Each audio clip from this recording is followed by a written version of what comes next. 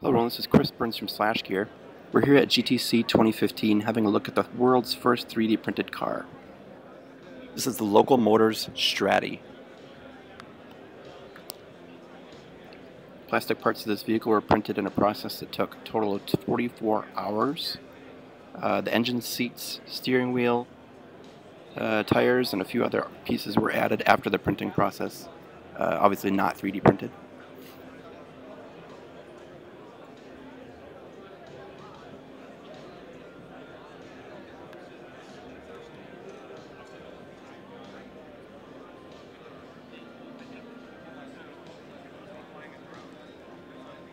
This version of the vehicle also includes NVIDIA DRIVE CX, a digital cockpit computer system introduced earlier this year.